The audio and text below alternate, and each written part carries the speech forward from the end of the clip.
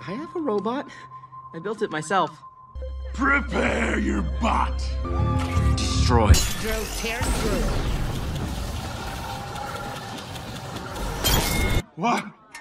This is not possible! Hey everyone, Thordan Smash here, and today we're going to be talking about buffs and nerfs in Apex Legends, as it seems that the Respawn team is going in certain directions, although they have fumbled the bag a little bit recently, and we're going to talk about that as well. We're going to go over what you can expect for the future. We're also going to be about 45 bucks. All you got to do is like, comment, subscribe. You guys know the drill, but without further ado, let's talk about what's changing within the game. So we're just going to start this video off with a little bit of crazy information from some recent things that I've been told. It seems like they're going to continually be changing around with the new class system that we got, where we had a bunch of legends organized into new things such as Assault, Skirmishers, Recon Controller, and Support. And from what I've recently been told, if you are a Loba fan, you might be looking forward to a future where she's actually put into the Assault class, or at least removed from the Support class. Something about her being able to craft banners and then also having all this loot. Something within Respawn seems that they want to go ahead and change that. But now let's go ahead and talk about what's really going on with the meta of this season. And when this season launched, we got three major buffs and nerfs. One to being Catalyst, where she can now block the walls from Seer, along with Mirage getting changed from Skirmisher to Support, like we just went over, as they are going to continue to change Support class, and Ashe also getting a buff to move speed and targeting enemies with her tactical. Now the Catalyst one, when it came in, actually did not work right away. They actually had to patch it and continually fix it, and now Catalyst can finally block Seer, which is a nice little upgrade to Catalyst and stops kind of that shooting through diamonds meta. However, as most of us are aware, there was a brand new buff and nerf that actually went in the middle of this season. Just about a week ago, Seer got a ton of new changes, as you can all see listed here, and from what we originally saw, a lot of people thought, oh, this is a nerf, he's not going to be anywhere near as viable. However, the exact opposite has happened. We can actually look at this clip from Moki Sniper right here, where he gets hit with a Seer tactical, and now not being able to use any abilities for 10 seconds and the slow is absolutely busted. It actually makes Seer incredibly powerful, and this is echoed by statements from some very good Apex Legends players. Hal brought up the fact that Seer is still OP, Horizon Heirloom is mid, event skins are sick, the Nemesis is basically the same after the nerf, he misses the R99, and a ton of bugs, and he's still waiting on rank changes. We're gonna go back to that in a second actually. And he further elaborated, you're gonna have a guaranteed 10-second silence on at least one player every fight, and 2.5 seconds slow. It is insane. You cannot move, you literally just die so fast. They wonder if they're going to do anything about it before LAN or not. And it's not just pro players that have picked up on this. Seer, I actually went ahead and took a look at, and his pick rate has jumped up to 4.1%, putting him in the top 9 legends. It's been an almost 89 to 90% increase in his pick rate. If you watched my video a week ago, he was actually in the bottom 9 legends, but has skyrocketed since. So it's clear that this did not actually address the Seer issue and only made him a little bit more powerful. And the reason they all did this is no big secret at this point. We all know we are getting Reveant Reborn, who's going to have a completely different tactical, and he is most likely going to be our season 18 legend, as we've heard nothing about any other legends, and it's a complete rework to his kit. There's been a couple of different leaks. The most interesting one is probably iLoot Games, who does have a playtest version that he saw, and the new tactical allows him to super jump to a targeted location similar to Vantage's tactical, and the silence is gone. So with that gone, they decided to just put Seer in his place, but now Seer is way too overpowered. It seems like they're having a lot of trouble balancing these legends and swapping their abilities around. It's not the first time we've seen it. Lifeline, for instance, had her awesome drone shield, which was then taken away and removed and given to Newcastle, and she still doesn't have one yet. Her pick rate is still higher than Newcastle, but it's overall just a very confusing situation on how they're deciding to do these buffs and nerfs. And it's really actually bleeding into the rank system. As you can see right now, I took this picture yesterday, 15% of all players are in the Masters category if you play this season. Not to mention it's actually broken as well, as no LP game seems to still be an issue within the game, and this was originally brought up by Kobe, but still it completely dwarfs Diamond class at this point. Platinum and Diamond combined are getting very close to still not matching Masters. And Respawn hasn't made any official statement on when they're going to change things, and the split has now moved to Stormpoint and Broken Moon, and a lot of players just really don't enjoy those maps, but even if you do, you have to admit they're probably not the best for this kind of rank system. We are getting a brand new Stormpoint update in just a couple of weeks, and I hope that they course correct a lot of these things. I'm not sure what exactly happened to Respawn's balance and design team, but it seems like they're taking a massive step back, and things just aren't being play tested before they're released for us to actually play. Let me know down below, what kind of buffs and nerfs do you think would be the healthiest for the game going forward, and who do you think needs it the most? Also, don't forget to check out the second mystery channel right here with some great Apex Legends content, and until next time, Legends, keep slaying the aliens. I'll see you out there.